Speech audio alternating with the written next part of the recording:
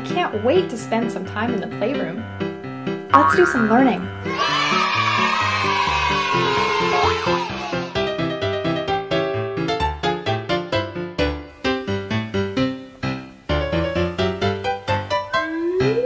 Hi there!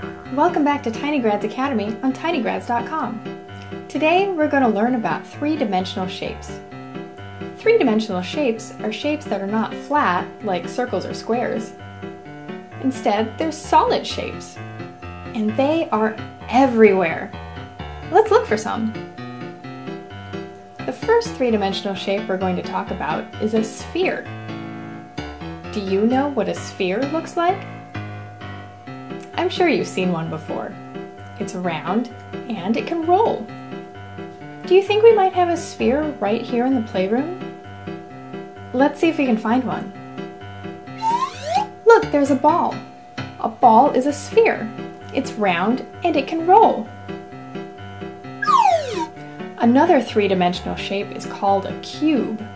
A cube has squares on all of its sides. I wonder if there are any cubes in the playroom. How about that? The block is a cube. See how all the sides are squares? The next three-dimensional shape is called a cylinder.